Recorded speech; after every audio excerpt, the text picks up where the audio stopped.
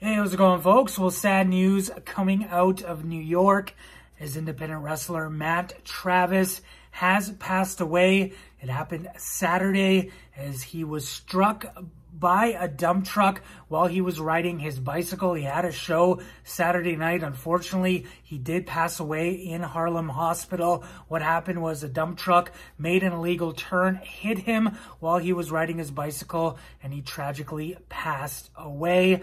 A lot of people in the wrestling world are mourning this loss, as those who have followed his career do know that he did start training back in 2016 at the House of Glory Wrestling School. He's been a mainstay on the independent scene, working for promotions like CZW, Game Changer Wrestling, and House of Glory.